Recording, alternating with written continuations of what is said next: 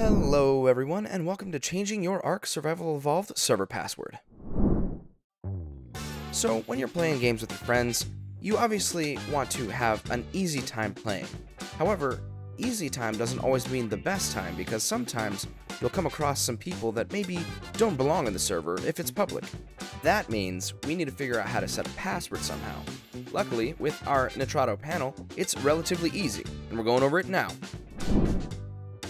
How to change your password. First and foremost, we'll obviously need to head into our Nitrado panel, and the first thing that we're going to do is stop the server. Once the prompt pops up, you're going to once again select the stop button in order for it to officially start stopping the server. Once the server has run the shutdown process, which may take just a few moments, you're going to make sure that you notice the top left says server stopped. Once you're sure, you're going to go down the left-hand side under the General Settings and select that. From here, underneath the Base Settings, pretty much one of the first few options you'll see is Server Password. This will naturally be empty by default.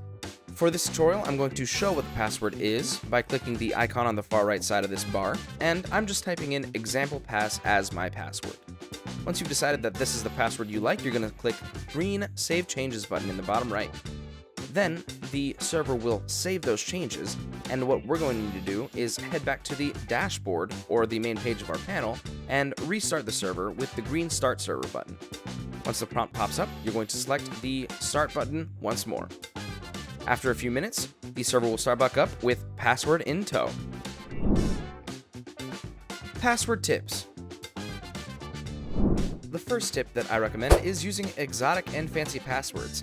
All I mean by this is using special characters such as 3s in places of E's or 1s in places of L's, things of that nature.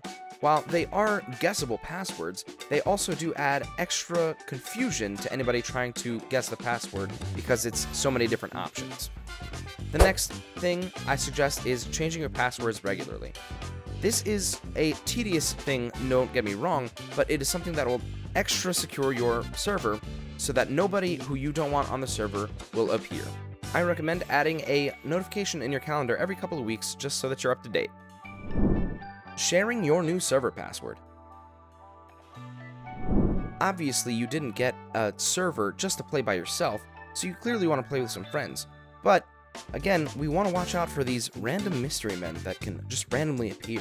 I mean, just look at them standing there all ominously. Anyway, here's some of the things that I recommend when sharing your server. Never post your password publicly. You always want to make sure that it's with family and friends. These are the people that you want to play with, and definitely, again, don't want any sort of random person coming in. And if some person randomly does come in somehow, you can always change the password in your panel very quickly when needed. These are the easiest things to help keep your server safe without having to worry about, again, mystery man. Ugh. Keep these tips in mind when you're playing. Conclusion. Well everyone, that was hopefully a very quick but helpful tutorial that can guide you down the right direction when working with the panel and your server.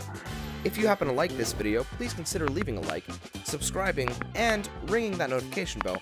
That way we know this is what you like to see. That's gonna do it for this one, everyone. Until next time.